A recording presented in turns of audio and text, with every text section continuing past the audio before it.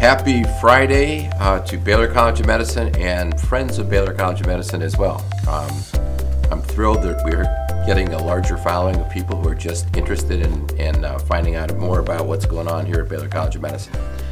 I mean, what a week.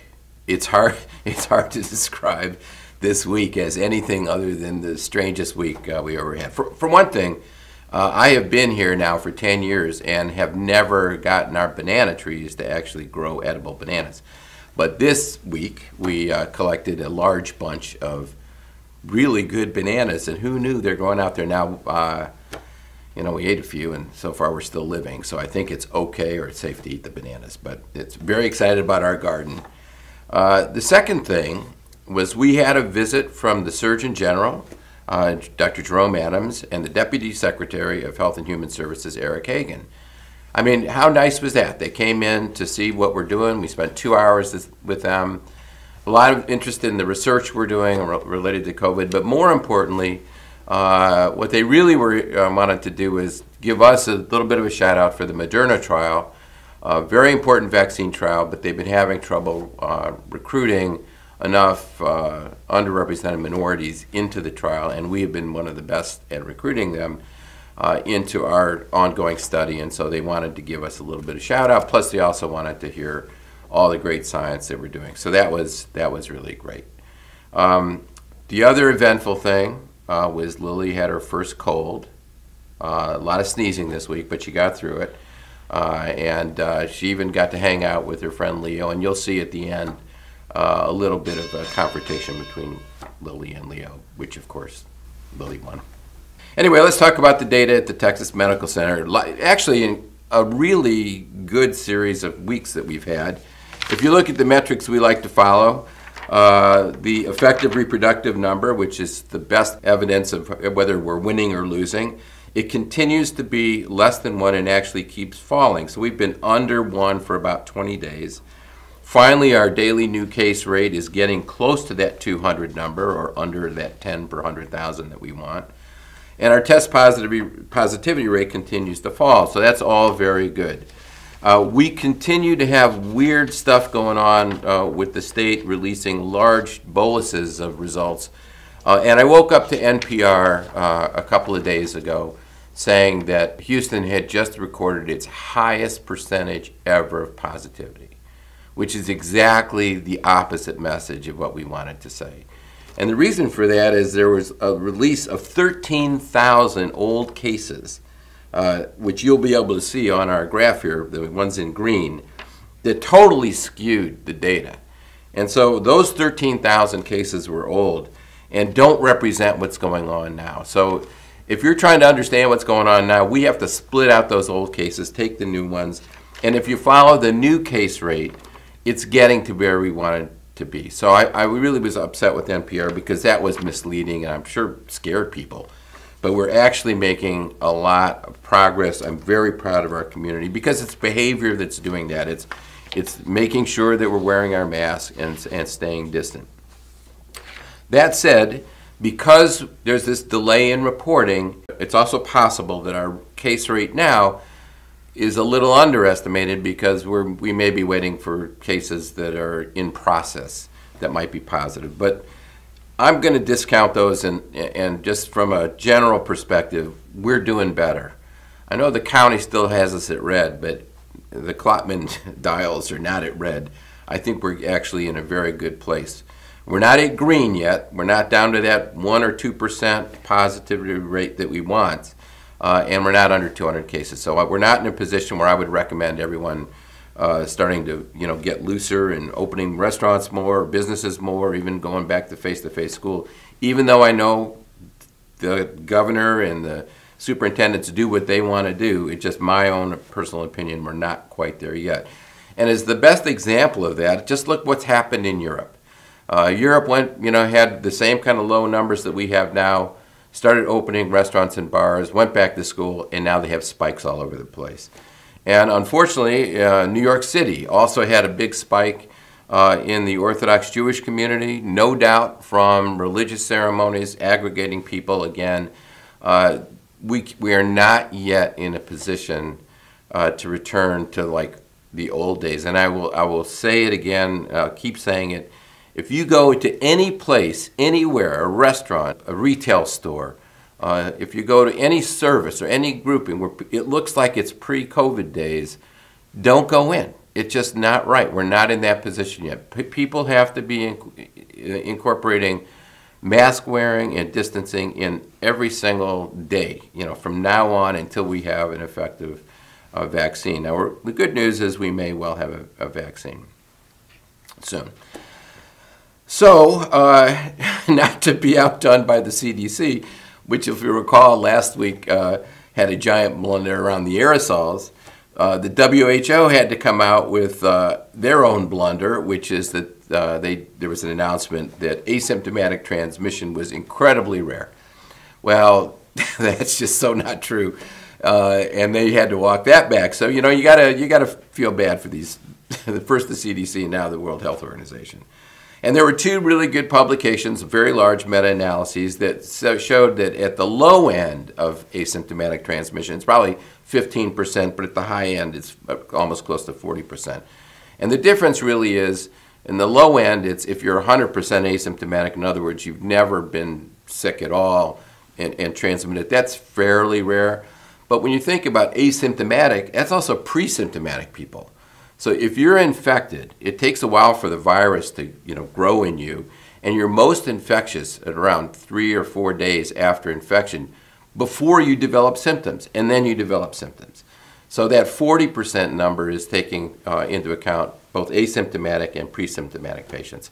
But the main thing is people who are not sneezing and coughing can transmit the virus to you through speaking, shouting, singing, chanting. So these things are really important to remember when you're in any kind of group setting. Please wear a mask if you can't be socially distant, and always wear a mask if you're inside. There's no question about that. The other thing I wanted to talk about a little bit is this issue of viral mutation. So, I mentioned before that our group, Joe Petrosino, was able to identify that this particular virus started off in a bat, horseshoe bat, ended up adopting or acquiring the spike protein from a pangolin, which then ended up being in Wuhan. The very dominant strain from in China was not that original strain, but with a single mutation. And then the virus that sort of took over Europe and most of the U.S. was a particular mutation, a D614 to G. In other words, an aspartic acid to a glycine mutation in the one position in the spike protein. And that particular mutation is in a particular location in the spike protein that allowed it to stabilize. And so on the viral surface, there's more spike proteins which make it more infectious. And that is the dominant strain worldwide now. There was a recent study just looking in Houston that most of the virus we had in the beginning was from New York City, probably from the European strain that with this particular mutation.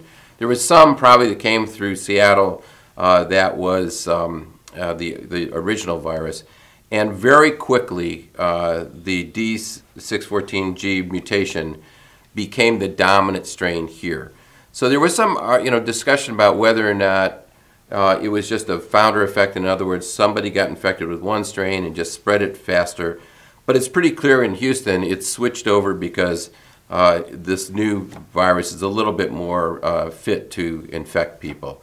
That doesn't have any impact whatsoever on what will be an efficacy of a vaccine, because the vaccine is directed towards that spike protein and should be effective no matter what. So that's just an interesting thing that's going on in Houston in terms of our virus. And then one of the most interesting papers that I've seen so far is we've had this real we don't understand why certain people get really sick and die from this virus versus other people. And there was a really interesting paper that came out in Science this past week, and it showed that some people have develop an antibody to a particular chemical in the body that's very, very important, called an interferon. Interferons are chemicals that were first described in the 50s, and they're very important for stimulating the immune system. It's part of what we call the innate immune system. So we talk about antibodies being very specific to a particular antigen or protein or viral protein, but there's a whole other type of immune response called innate immunity, which is like turning on the switch to a room, or imagine it like a laser bomb versus carpet bombing. This is like carpet bombing. It's not specific for any particular protein, but it turns on the immune system. And the interferon is very important. It's one of those molecules. It's one of the reasons why we get fevers, why you get achy-wakey when you get sick. All that stuff is really important for killing off viruses in general. It's not specific, but it just, because your body temperature goes up, it's one way that it turns on the entire immune system, makes more T cells, more ability to fight the virus. And it turns out in about 10% of the people who die from this, it's because they have autoantibodies. They have antibodies directed at these interferons that are very important in fighting the virus. So this is a really interesting observation, and it's not induced by the virus. It's pre-existent. So there are people walking around that have intrinsic autoantibodies to this particular molecule that's very important for fighting the virus. And when people get infected with SARS-CoV-2, and they're not able to turn on this system because they have antibodies blocking them, then they get particularly sick. And so this is a real breakthrough, because now we know at least why 10% of the people who die from this, what the issue is. And it may, it may be important for other diseases as well. So, one of the things we'll have to figure out why those people have autoantibodies to interferon, and what the reason is, and are there other diseases that are problematic because of this particular problem. Anyway, very interesting science, both in the virus and what's going on with asymptomatic transmission, and then of course this new understanding of why people are particularly susceptible. So, interesting week once again. Baylor College of Medicine is in the hunt. We were thrilled that the government is sending folks to come see what we're doing. It was great to see the Surgeon General here.